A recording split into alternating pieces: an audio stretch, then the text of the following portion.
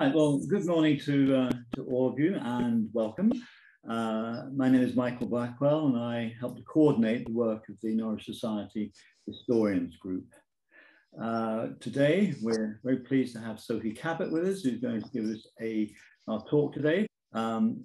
Welcome to all of you who are not members of the Society, and may I say that let me recommend that you join us. The Norwich Society does a number of great things. Discovering the history of our city is one thing, but helping to preserve Norwich as a fine city for the future is also very much a part of what the Society does.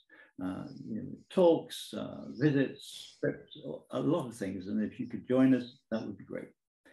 So, welcome to Sophie Cabot. She's a community archivist at the Norfolk Record Office, and I'm just chatting with her before we started, and tells me that it's now fully open again for those of you who'd like to go there and continue with some research. Sophie's background really is in archaeology, and some of you may know her as the secretary of the Norfolk Norwich Archaeological Society. But in her work at the Records Office communities, she's become particularly interested in the history of the Jewish community in Norwich, something which is not well known. And she will tell us today a little bit about the medieval times and later times from the 18th century onwards. It's a fascinating story, and we're very pleased that you've joined us, Sophie. So I'll turn the time now over to you. Thank you, Michael. It's a pleasure to be here and wonderful to have so many people on the call.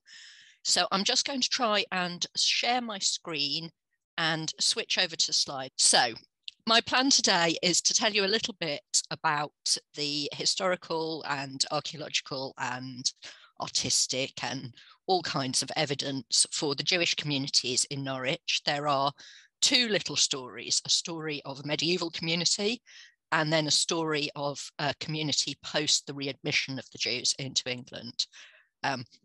There's quite a lot to get through, so I may go a little bit fast, and there's a lot of writing on some of the slides. So I'm very glad this is being recorded and you can peer at them in detail at your leisure. But I hope I'm going to give you a sense of two interesting and dynamic communities that have helped shape the city and about which you may not know very much. Okay, so to start with the medieval community, we're talking about a period between the 11th and the 13th centuries. And I'm going to give a little basic chronology. So at the moment, there's no evidence that there were any Jews in England before the Norman conquest. That's not to say that no Jew ever was in England, either during the Roman occupation, which is very likely, or slightly less likely in the early medieval period, but they weren't a recognized residential community, and there's no mention of them in sources. There's one object, which some of you may be aware of in the Castle Museum collections, which suggests that there was at least an awareness of Jewish culture in Anglo-Saxon England, but it is in fact a Christian object. It's a little lead pendant about this big, and on one side of it, it has a crucifix, and on the other side of it, it has the name of God written in Hebrew.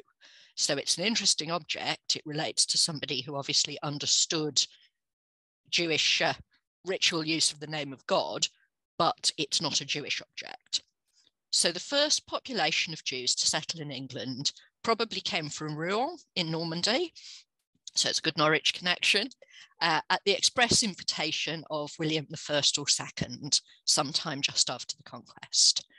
They settled in London and then they spread out to other towns and cities over the next 50 years or so. And the first community in Norwich is attested in documents from 1144. So that's the beginning of our Norwich story. And then the Jews were expelled from England by royal decree in the year 1290. So we've got about 150 years that we're talking about, the late 12th and the 13th centuries. And these are the key recorded events. The grey ones are national, the dark ones are Norwich events. There is a person called Isaac in the Domesday Book for Norfolk. Isaac wasn't a common Christian name at the time, so that may be a single Jewish person. Then you've got this 1144 attestation. In the 1150s through to the 1170s, we've got events associated with the anti-Semitic text, Thomas of Monmouth's Life and Miracles of St. William of Norwich, which we'll look at in more detail in a minute. In 1190, we have a historical record of violence against the community, and again, we'll return to that.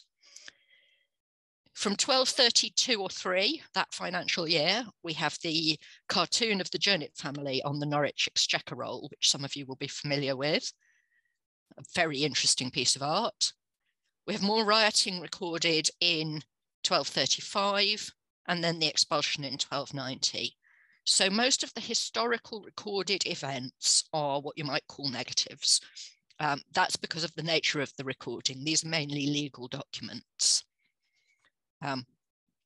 There were particular legal rights that pertained to the Jewish community, and they caused quite a lot of the disquiet between communities in the country. So Jews were permitted to move about the country without paying tolls, to buy and sell goods and properties, and to sell their pledges after a year and a day, to be tried by their peers, by other Jews, and to be sworn on the Torah rather than the Bible. Special weight in court was attributed to a Jewish person's oath because of their close relationship to the king. Those are all things that people could obviously and did sometimes resent, but the important one for us to understand is this special relationship between Jews in medieval England and the king directly. And as many of you will know, the relationship between royal authority and city authority was always a source of tension in Norwich as well. So who are these people? We think that in the 150 years we're talking about, the city population may have fluctuated between 5,000 and 10,000. And at the peak of that, there might have been as many as 200 Jews. So quite a significant community in the city. There appear to have been 3 broad classes of the families. So there are major financiers. Those are people who are active on a national or even an international financial stage. There are smaller scale financiers lending money locally or in groups. And there are families who can't afford to lend money. And it can be assumed that those people mostly worked in the service of the wealthiest families. Of those, the family of Jernit represents by far the wealthiest and the most active over several generations, and they rather skew the record for Norwich because they are so wealthy that they are quite different from other kinds of people, even within the Jewish community. There are about 6 wealthy families, about 12 middling ones. But again, almost all of this information comes from the documents of the money lending. So it may well skew our understanding of other people in the community. We know, for instance, that there must have been people who provided essential Jewish services. So there would have been a butcher and a baker, probably a doctor, all sorts of other craft activities where they were not allowed to trade with the Christian communities, only with other Jews. So they don't appear in financial record keeping. When we think about where, we need to get rid of an idea many of us are lumbered with, which is that of a ghetto. Jews could and did live in various places in Norwich, and they were under no compulsion to live in a particular place. They also lived in small towns, so there were Jewish communities in Thetford, in Bungay, in lots of small places. But as in other royal cities, the majority of the community lived close to the centre of royal power at the castle. And that area, which is a piece of land historically in the castle ditches, but now defined by White Lion Street and the Haymarket to the north and Rampant Horse Street and Little Orford Street to the south, that's referred to as Jewedissimus, that part which is most Jewish, or if you're speaking Middle English at the time, the Jewery, which is the normal European term for a place in a city where Jews live. So I'm going to show you a plan which shows how we know that. It's property demonstrably owned by Jews, although you can't actually tell whether Jews were living in it or whether it may have been let out. So all these numbered properties. And the red star in the center is the possible location of a synagogue, which again, we'll come back to in a minute. So how do we know all of this? Almost all of it comes from documents, as I've said, and I'm not that kind of a historian. I don't have medieval Latin, much less medieval Hebrew.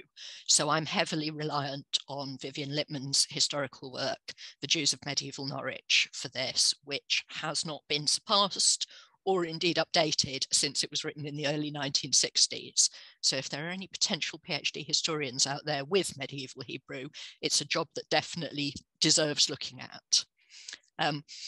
One of the issues with those documents is that they're almost all financial or legal in their nature. They preserve people's names through property transactions, marriages, loans, court cases. They don't talk about day-to-day life in any real way. There are some religious authors, particularly towards the end of the period, who comment on English Jewry.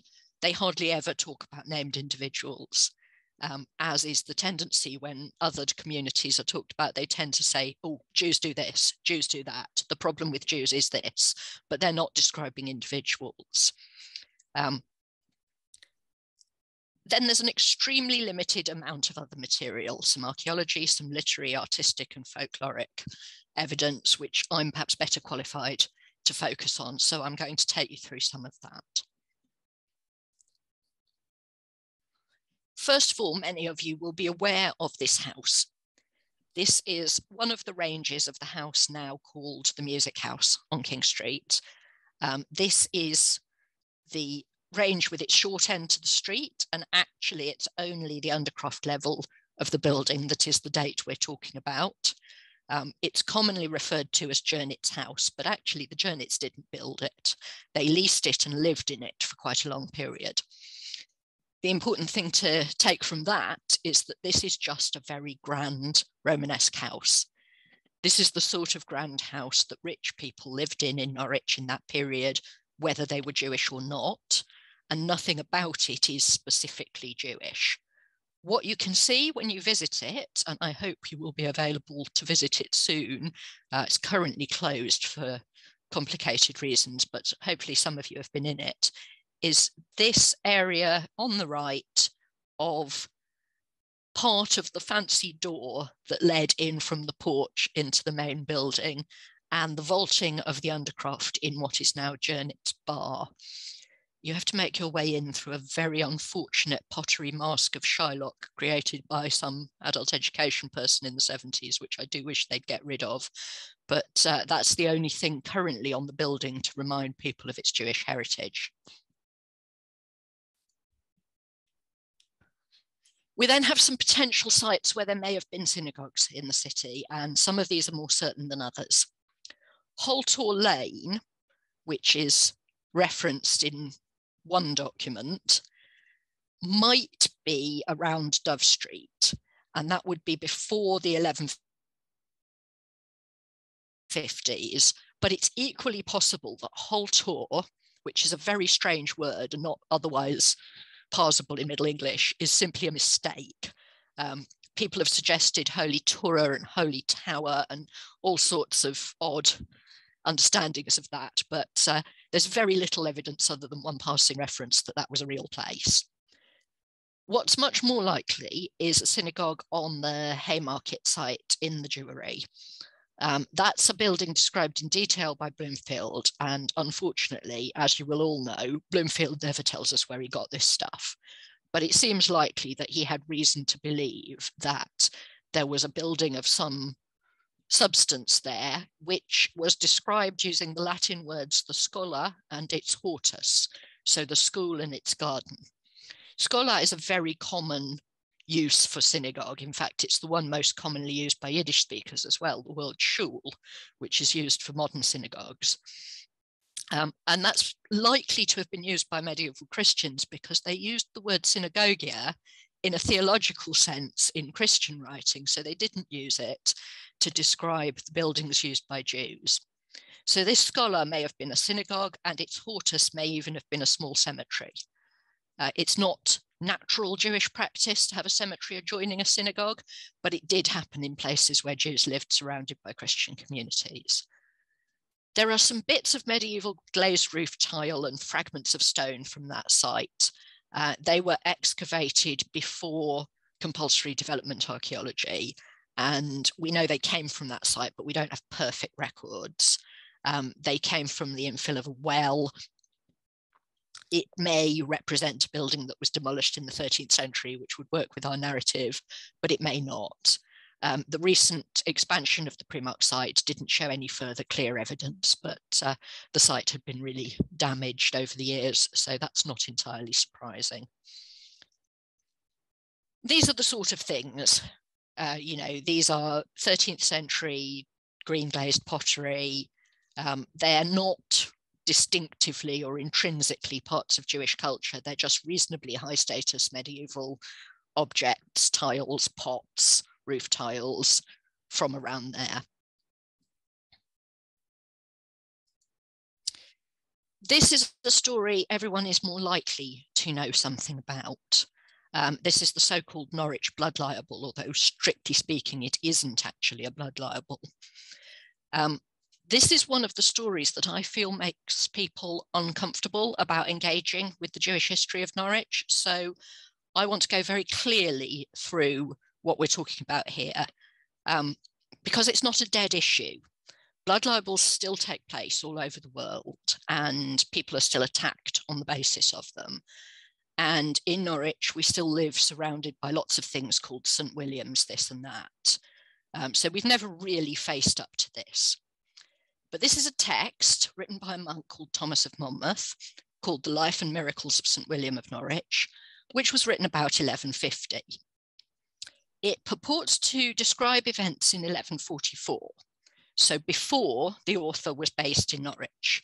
So it might be based on lost records, but it's more likely to be based on either hearsay or entirely invention.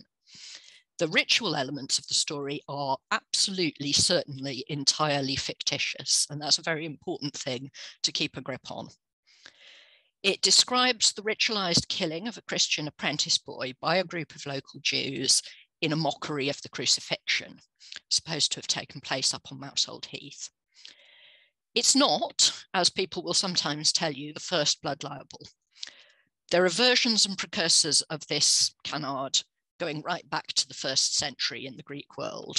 This is just the oldest one that's extant from medieval Western Europe. And I describe it as an anti-Semitic canard, which is a sensational report, a misrepresentation. There are a number of them. They go around and have done since the Middle Ages. This is a pretty common one. Many of you will know that this one also appears in Chaucer, for instance. The reason for Thomas of Monmouth, with the encouragement of William de Turbeville, the bishop, to promote this, to try and get it up and running, is almost certainly in their interest of creating a lucrative pilgrimage centre in Norwich and trying to knock Ely off the top spot for East Anglian pilgrimage. Pilgrimage cults are of enormous value to medieval churches, and Norwich really was held back by the fact that it didn't have one at the height of the Middle Ages. So they tried to get the cult of St. William going, and to some extent they exceeded, but it was always a smallish cult.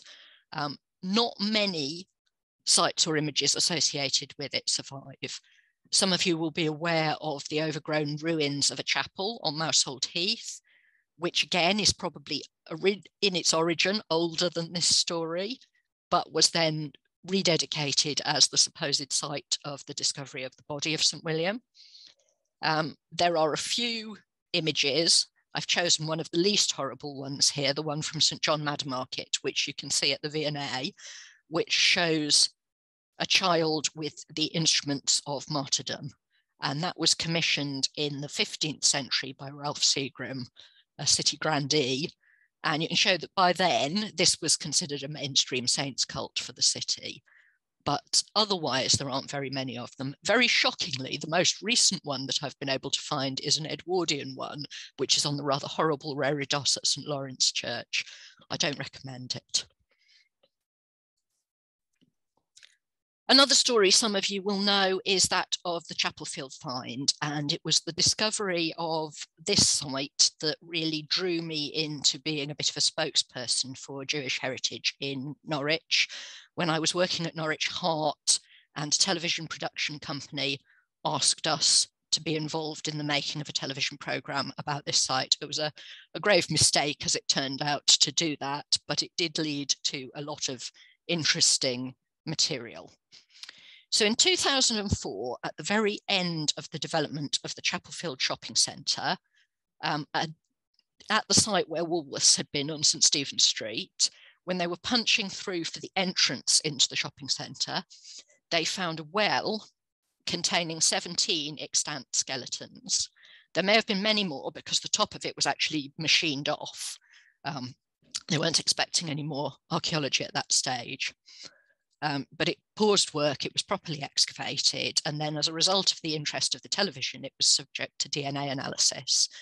And that analysis shows that there's a very high possibility that the individuals whose bodies were disposed of in that well were of Jewish heritage. There are men, women, and children there. Some of the bodies have signs of violence on them. They were almost certainly dead when they were thrown into the well, but not long dead because the bodies are intact. It was a dry well, so it's an unorthodox disposal of dead bodies. It's something that no community, not the Jewish community or the Christian community, would have considered a normal way to dispose of dead bodies.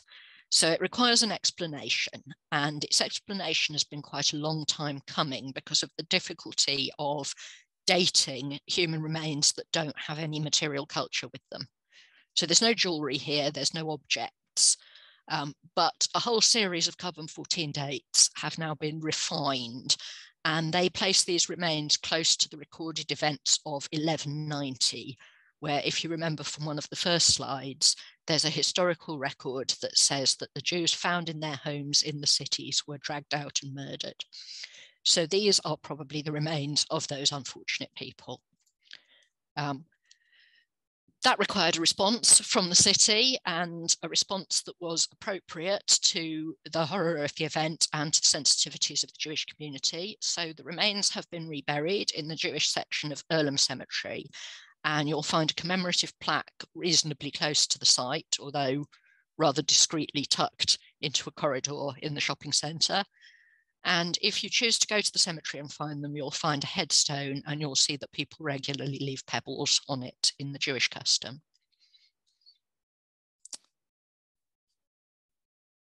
Moving on in historical dates, you may have seen this thing. It appeared in an exhibition in the Castle Museum a couple of years ago.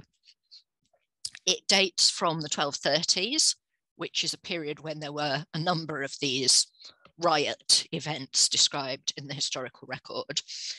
And we think it shows members of, or rather caricatures of members of, the wider Jernit family and their business associates. It's a very interesting thing, partly because it gives people their actual names.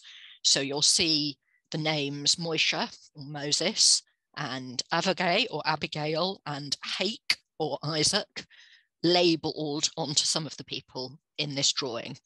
It's tiny. It's the heading of an exchequer roll, and it's an informal drawing. So even blown up like this, you can see it better than you can on the real object.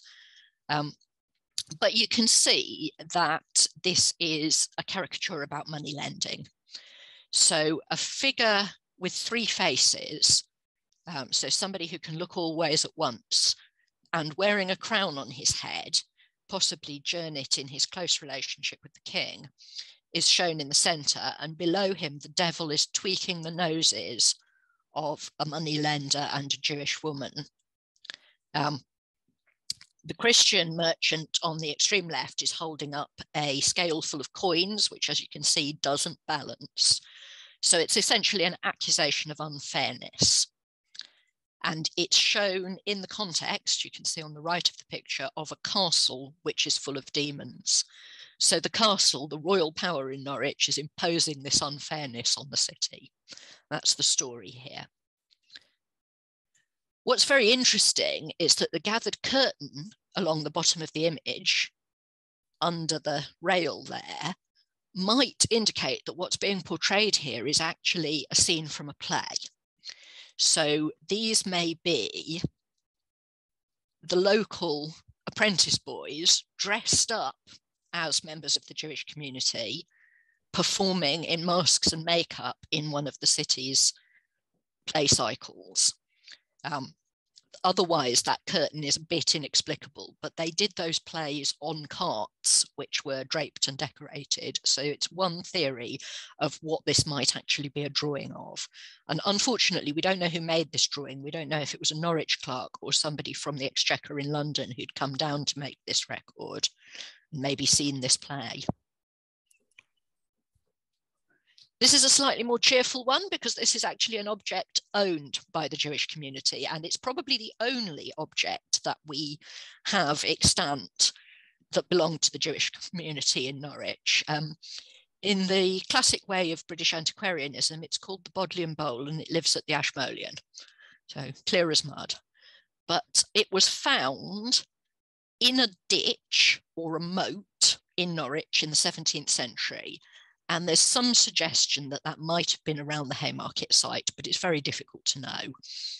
The reason that we know that this is an object from the Jewish community is that it has a Hebrew inscription around the middle of the vessel. It's a bronze vessel, a sort of small pot, too small probably to be a cooking pot. And it says it's a gift by Joseph, the son of the holy Rabbi Yael. And we know who he was. He was a famous medieval Talmudic scholar, and he traveled around Europe. So he and his son Joseph went in 1260 from Paris to the Holy Land. And the bowl probably is French, but this family owned property at Bury and property at Colchester, and there's every possibility that they were also active in the community in Norwich. So it sets a bit of a context of people moving around Europe at this high financial and scholarly level. Sadly, we don't really know what it was for. There's no obvious use for it in synagogue. It may have been used as part of people washing their hands before entering the building, or it may just have been a present. And then the other thing we have, which is so rare, I can't begin to tell you how rare, the only medieval Hebrew poet from England is a person from Norwich. He's called Mir ben Elijah. He lived in the later 13th century and his father was a rabbi. He probably didn't write his poems in Norwich, or as he calls it, Norgits, but he probably wrote them in France after the expulsion. So this may be a first-hand record of a person who had an actual experience of being expelled from England. It was obviously important to him because he uses it as his acrostic, and he wrote more than 20 lament poems in Hebrew, which are preserved. They're actually preserved in the Vatican Library. And this one in particular, this one which is generally called Put a Curse on My Enemies, is described as being about the heaviness of exile, the slayings in prisons, and financial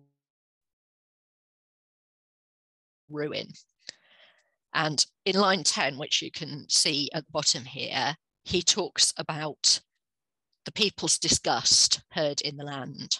So he may be directly talking about the slanders against Jews in England and the expulsion.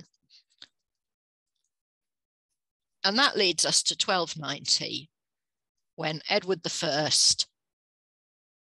more or less bowed to the mood in Europe and expelled the Jews from the kingdom. You could take a strictly financial view of this and say he'd reached the point where the financial difficulties were greater than the financial rewards, or you could say it was a cultural movement that was spreading across Europe and in many ways connected to the beginning of Crusader culture. In any way, it was a wave across Europe, and in no small part it created the modern Jewish diaspora.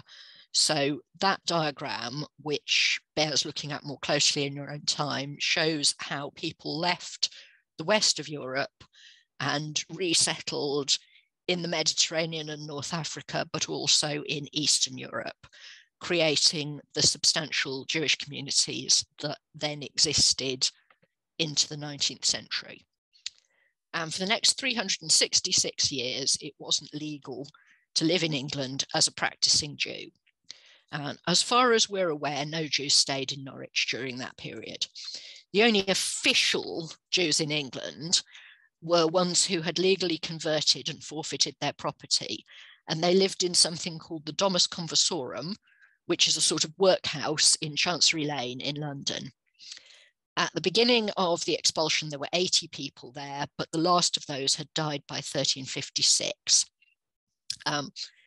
There were another 48 people there in the 14th and 15th centuries, but it's very unclear where they had come from. They may have been refugees who'd arrived in England who were of Jewish heritage. But the records of that institution carry on up to 1609 and then stop. So there's still a gap between that institution and the readmission. So that's sort of our halfway point.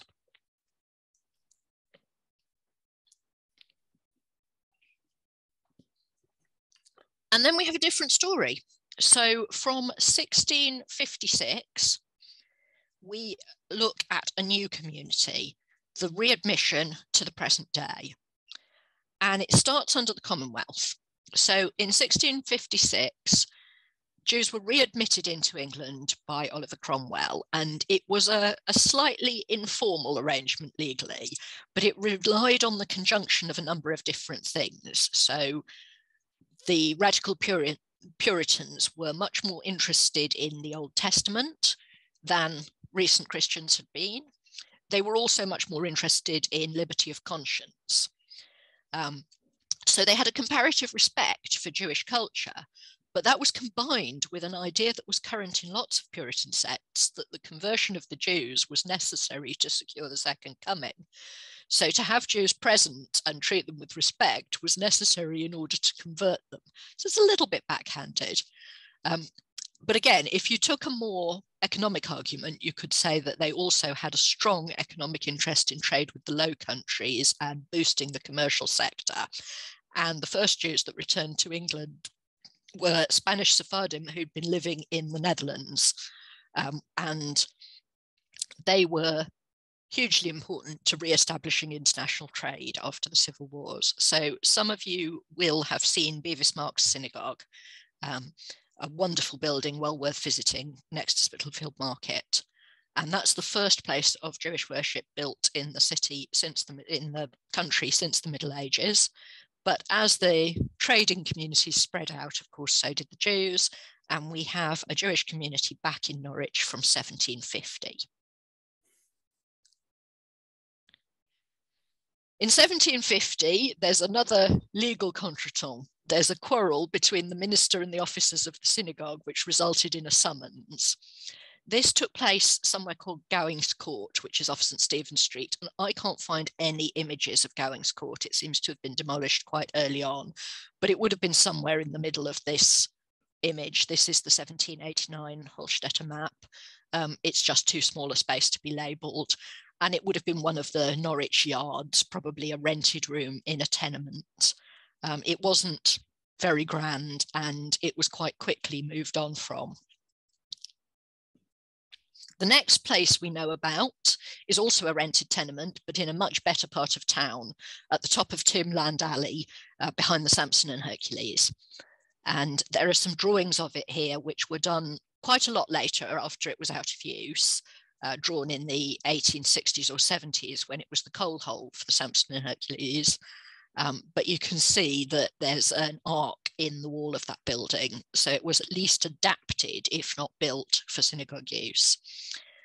There was a minister, Leon Mordecai, described as a good person in lots of ways. He was also the slaughterman, and he was paid by the community. So there were enough people in the community to gather the money to pay the salary for the minister. And this is where we start to see Jewish-owned businesses in crafts and trades in the record. So the chap in the picture there is Barnet Krakor. Krakor is probably a version of Krakow and indicates that he may well have been Polish, as we would now describe it. he crops up a lot as a leader in the community over the next 2 generations. So he lived until 1835 and was buried at the Gildencroft.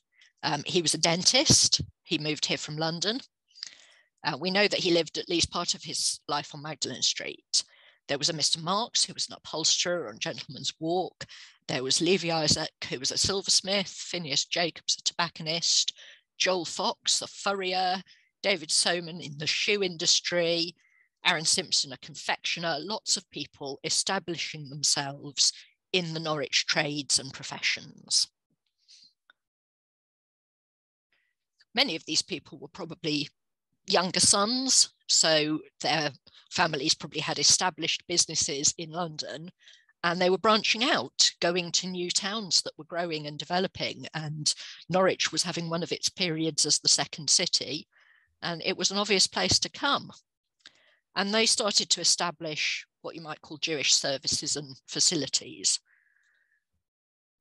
Started to look for places of burial. The first one that we know of is on Horns Lane behind Bear Street, and that opened about 1750 and was used until 1826.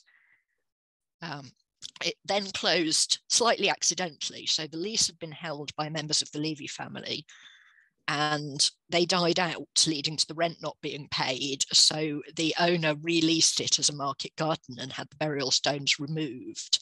And that wasn't intentional. But when that happened, Barnet Crookor and others took action and leased a piece of land from the Norwich Quakers at Gildencroft, which is where he is buried. And that's a small cemetery which survives now. You can go and have a look at it, but most of the stones have been cleared back. So I've included a picture of it from the 1930s, which shows it in slightly better condition. And then from the 1850s to now, part of the main Earlham Cemetery is dedicated to Jewish use and has its own small mortuary chapel in it, and that's against the Bothorpe Road. And from the middle of the 19th century, the leaders of the community felt that the time was right to build a purpose-built large synagogue. They were obviously by this time happy and confident to be a visible presence in the city and able to raise quite a lot of money. They raised a mortgage of £700. Might have been a little overambitious because they eventually struggled to pay it off. But what they did with that was build this large neoclassical building at the corner of Mountergate, which was then renamed, the street going in front of it, so this Mountergate at the side of it, and the street going in front of it was then renamed Synagogue Street, and was the only synagogue street in England for quite a long period of time. And from this period as well, there's all the usual sort of social initiatives that you would expect a religious community growing in confidence to have. So there's ladies' society, charity campaigns, young people's socials, lots of, newsletters. So we start to be able to see an archive of day-to-day life and to identify significant figures. And one of the most significant is Simon Carow, who was the minister all the way from 1840 to 1872 and was there at the opening of this synagogue. And he and his wife, Mariah, are buried in the Earlham Cemetery section. That's a picture of him in old age, looking extremely sort of grand and traditional. There are more dashing pictures of him as a younger man as well. And throughout the 19th century, the Jewish community became a small but sort of perfectly mainstream part of civic and economic life in the city. Jewish interests continued to be mainly focused on skilled trades, medical practice, and commercial businesses. There were 28 families registered in the 1840s, almost all of them what we would call fairly middle class, and the better off ones increasingly moved out of the city centre, just like other middle-class businessmen were doing, and built themselves houses in the suburbs. So in the bottom right there, you can see Alfred Holdstein and the house at Thorpe Lodge, now Broadland District Council, where he lived after he left the city centre. Many of the families were business proprietors, and like other business proprietor families in the city, they became involved in civil life. So Joel Fox was the first Jewish town councillor, and Alfred Heldenstein was sheriff. And if you look at the top picture, you can see the building that's currently Cafe Nero, which was Joel Fox's furrier's warehouse. And before that, a coffee house in which Emma Hamilton had performed tasteful poses. So it was probably at its most respectable when it was Joel Fox's fur warehouse.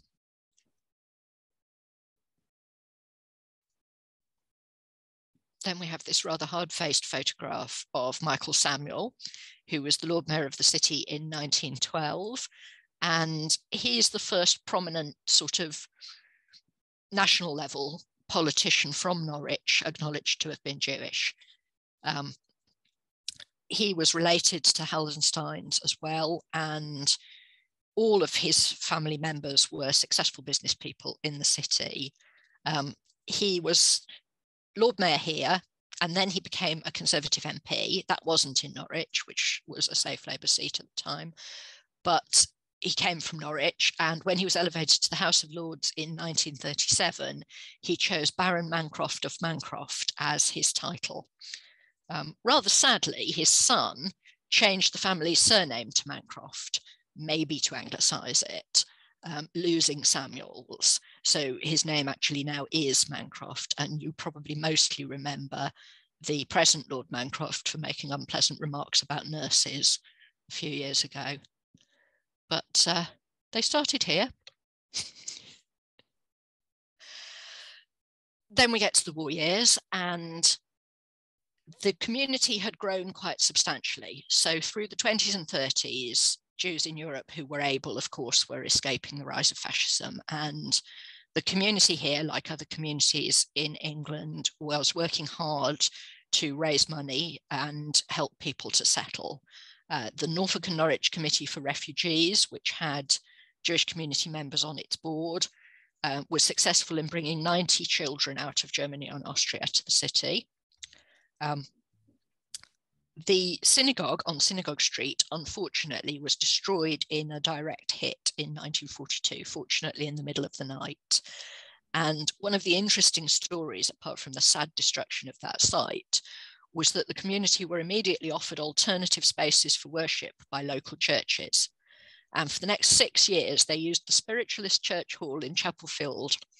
And the Spiritualists were so welcoming to the community that they instigated a side door on the building so that they wouldn't have to walk under the sign of the cross in order to enter the building. You can go and look at that, that's still there.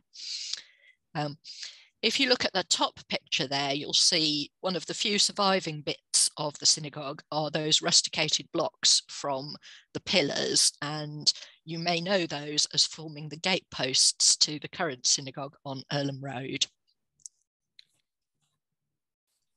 It took a long time to get that building together. In 1948, the community moved into a prefab on the site, but the new synagogue wasn't opened until 1968. We've got an image of its consecration there. Now, I'm not going to continue much here into the modern Jewish community of Norwich because I only know it as a friend, and it's an active community that some of you may well be members of. But it's active, lively, last recorded as being 983 individuals in the county, but almost certainly hundreds more people, even thousands, who are people of Jewish heritage but don't identify as religious. Obviously, the development of UEA from the 60s onwards has brought new academics and students from all over the world to take part in Jewish life in the city. And since 1989, there has also been a liberal Jewish community worshipping in the city. They currently worship at the old meeting on Colgate. So it's an active and lively community living in the city now. And that's how we've ended up at a position where we are creating a heritage group. So I'm presently working for Norfolk Record Office on a National Lottery Heritage Fund supported project called Community Archives Skills, Support and Sustainability. And the idea of that project is to bring training and skills and resources to community groups who look after their own archives. And last year, I was discussing that project, amongst other things, with members of the Norwich Hebrew community at the Earlham Road Synagogue. And it became clear that there wasn't such a special interest heritage group for the Jewish community in the city. So now we've got one. We've got the Norwich Jewish Heritage Group, the NJHG. It's open to everyone who's interested in Jewish heritage. You don't have to be Jewish to take part. And it's working on projects on different things: oral history, cataloguing the records of the synagogue, looking at what's held by the NRO, all sorts of things. And the plan is to build an archive and make it available online. So anybody who's welcome is welcome to join us in taking up part of that work and get involved. And you can email me, and there's an online form that you can fill in to join the mailing list. And hopefully we'll get some well-experienced Norwich Society historians who would like to help us, particularly with some of the Record Office work. So I'm almost at the end, and I'm going to leave you with some things that you could read if you wanted to get more interested in the subject of Jews in Norwich and Norfolk. And then I will stop my screen share, and I'd be delighted to take any questions. Well, thank you, Sophie. That was fascinating. A lot of things. It's a whistle stop, isn't it? Very interesting. Okay, we have a number of questions that come in. Firstly, going back to the medieval times, what language was spoken by the Jewish community, or what languages? You say they came from France? Almost certainly French, the same language that would have been used by the majority of better off or more educated people in England at the time. Mm-hmm. So they would have been literate in Hebrew for religious purposes, certainly all the adult men. And that's one of the key differences between Jewish and Christian culture at the time. All of the adult men and a large number of the women would have been literate. So they'd have used Hebrew. They'd have used French, probably in day-to-day conversation. They probably had a degree of literacy in Latin for legal work.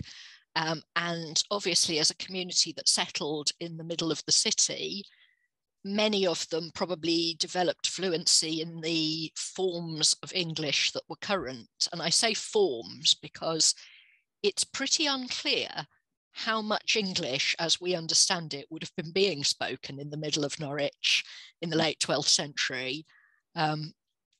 Probably some late Anglo-Scandinavian toned Old English to Middle English crossover. Mm-hmm. Very different from what would have been spoken in the countryside, very different from what would have been spoken in other towns. I think it's useful to think of most people in a medieval city as being functionally multilingual, in the same way that most people would be in a big trading city now in most of Africa or Asia, using different languages for different purposes. But day to day in the house, probably French. And then when the expulsion came in 1290, I mean, did these people just up and go, or were they moved along? Or? Well, this is very interesting, because theoretically all their property was confiscated and they were kicked out just like that. But there is a certain amount of evidence, which you can trace in Lippmann's book, that some of them were able to move assets to France. They were very well connected at court, and I think there was a degree of awareness that this was coming. So there seems to have been the opportunity for the smarter people to get some of their assets out. And leaving aside what happened in 1190 and 1235, at 1290, there doesn't seem to have been violence in Norwich. There's no particular sign that people were hurt in the course of the expulsion. So it seems more or less like there was a deadline, it was leaked, people knew about it, and they made arrangements. Of course, some of those arrangements may simply to have been changing their names and moving in with their Christian relatives, because there are mixed marriages in medieval Norfolk. So some people may just have gone under the radar, but the better known families with cross-channel businesses seem to have had some opportunity to move to the other shop. Mm-hmm. Mm-hmm. Thank you. Another question. Are you aware of the rood screen at All Saints Church in Loddon? I am. Nasty bloodstained thing. I chose to use the Norwich picture, partly because it's a Norwich picture, but also because it's much less gruesome. No. How many churches, I mean, roughly have William images? Not many, not many. No more than 3 or 4 old ones and far fewer later ones. I think, you know, despite the church, both before and after the Reformation, having moved very slowly on dealing with its history of anti-Semitism, I think it's been a while now since people were comfortable with blood libel saints in England. So the images of St William of Norwich are very limited, and those of the 2 little St Hughs, Lincoln and York, are nearly as limited. And you'd have to be quite an extremist now to find people actively venerating those. A question about the 1849 synagogue. Yes. Are there any plans surviving? Haven't found any building plans yet, but I wouldn't be at all surprised if we didn't find them in our work in the Record Office. It will depend whether the architect was one that continued. We found the building plans for the 60s synagogue, so we're working our way backwards. But no, I'm not aware of them. I'm not sure which firm it was. I'd have to look that up. Well, Sophie, this has been absolutely fascinating. I mean, you've managed to give a very scholarly talk in a very approachable way, and it's really made this live for us. So thank you very much indeed. Thank you very much. I hope it will encourage people to explore more. Yeah, well, it certainly opened a lot of avenues, I think, for people. So thank you very much indeed.